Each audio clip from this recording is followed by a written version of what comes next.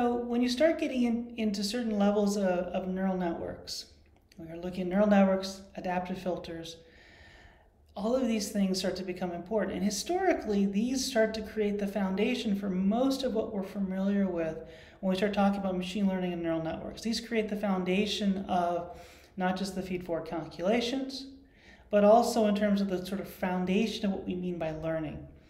And so I want to talk about just some of these basic ideas here and talk about just also a little bit where the history of this goes. So when we start talking about a single sort of neuron, right? We're going to talk about here as a perceptron, or you might talk about a single neuron. Layers of this would be perceptrons. This goes back to Rosenblatt in 1957-58. This is really layers of McCullough and Pitts neurons coming from 1943 as their attempt to have some sense of what neuroscience is doing, what some sense of the neurons themselves are giving us. Okay, so in all these cases, you're usually talking about a vector of inputs and a whole set of weights. For the perceptron, you sum all that up, and then you get into a neuron in a perceptron, or a McCullough-Pitts neuron as a threshold. This could, of course, also be some other different kinds of functions. And then you get a particular output y1 in this case. It's a nonlinear function of that. It also turned out for adaptive filters, which most people typically see a lot of that activity in like the early 1960s. This really has its roots in Bernie Widrow, who did a lot of this work. This is really interesting because it's really not looking at it with a nonlinearity at the back end, but just looking at it purely as a linear system, which is the conversation talking about as an adaptive filter. Now you might ask, okay, these are somewhat related. It turns out the learning rule that you get for an adaptive filter looks like about the same thing you get for a perceptrons. So it's kind of a little bit easier to think about the adaptive filter, but it's also more relevant because these two individuals had a lot of communication between each other in the late 50s and early 60s and very positive conversations. And so there really was a synergy between the concepts that were being developed here. And adaptive filters became a standard concept that by the time you got to the 1980s, you just use this anywhere. No one really thought twice about it. And so it's pretty much considered a standard thing in any sort of signal processing concepts today.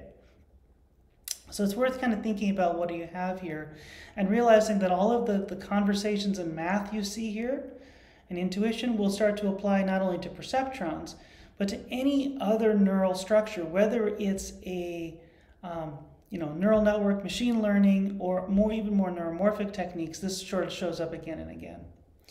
So here we're going to be talking about a vector of inputs, a whole set of weights, where basically the output y is just going to be some sort of inner product of that input vector and the weight vector. Great. But the other thing you get is also a desired signal, y hat. This is what you want the signal to, y is what it is, y hat is what you want it to be. And so there's an error between what you have and what you want it to be.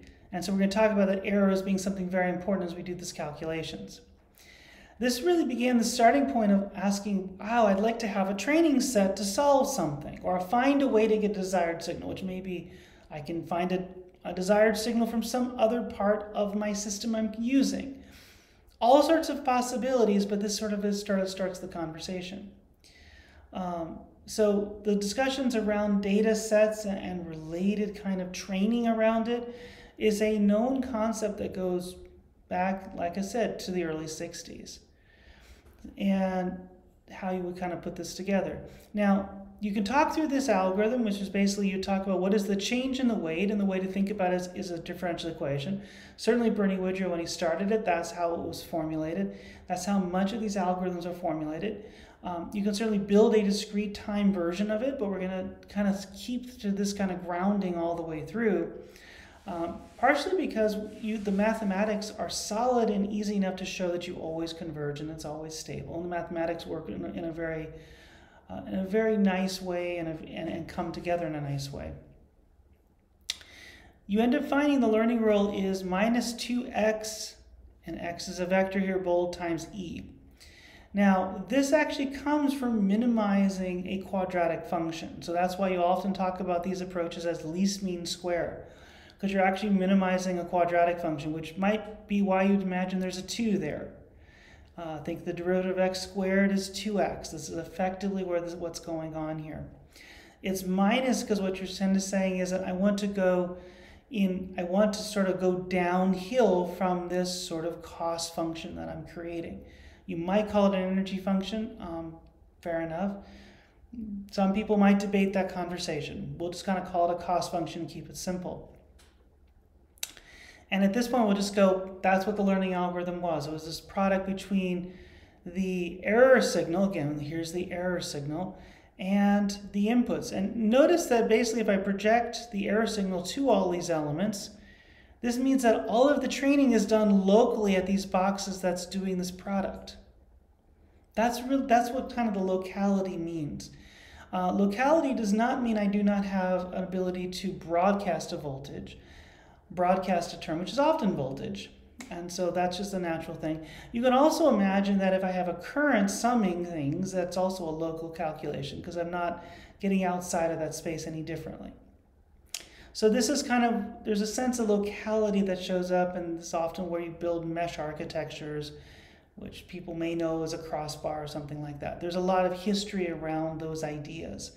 And in terms of what do I do with these kinds of small layers and really try to build these things up. A lot of those concepts really got solidified in the 1980s and early 90s in this field.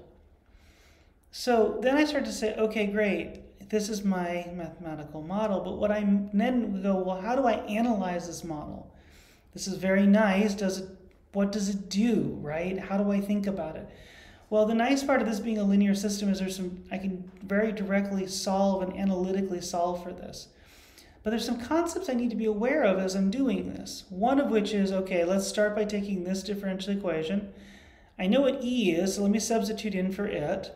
I know what Y is, let me substitute in for it. And then I just group terms and I get a very interesting result when I push through all of this. You're like, great. How do I make heads or tails of this equation? Well, here's where some very key concepts come into play. And are often thought of as just like simple as, oh, these are assumptions we just put off on the side here. But not getting these assumptions means you don't actually understand the learning algorithm at all. And you don't understand sort of the various dynamics that are going on here.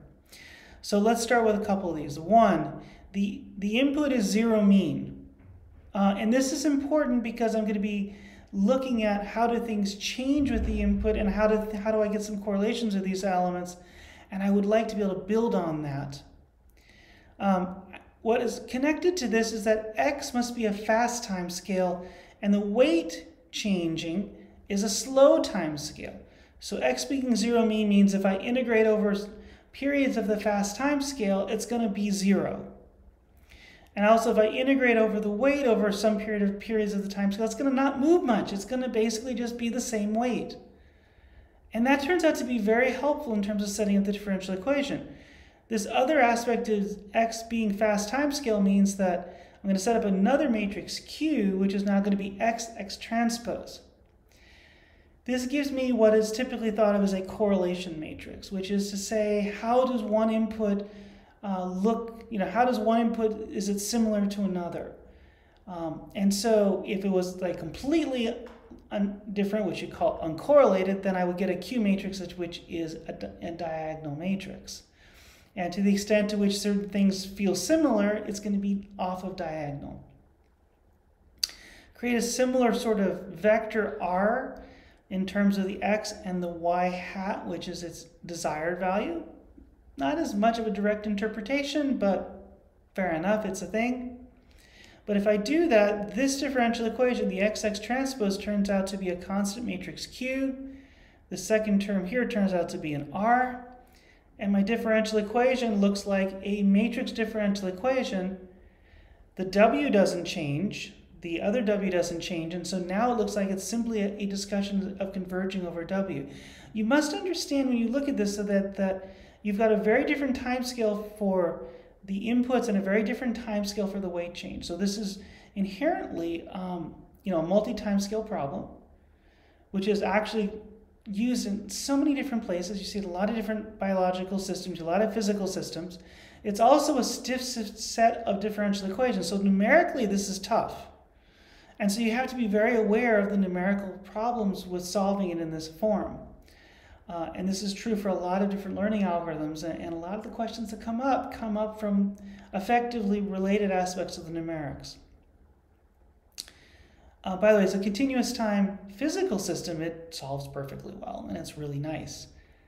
Which that also might surprise you, that that we speak more confidently on physical systems than digital arithmetic. But that's a whole longer conversation to have. But you can actually find there's a steady state. This is related to Q and R, and take the Q inverse, and R is actually what the solution is what it'll solve to.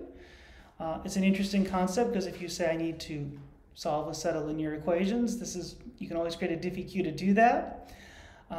There's this whole conversation of, let me start with these elements, have a desired data set, actually will create all of this mathematics, and there's deep intuition in the mathematics. And you can go layer and layer and layer through this to understand it. And if you want to understand some of the dynamics behind, say, backpropagation for 2 layers or many layer networks, you want to start to understand these concepts.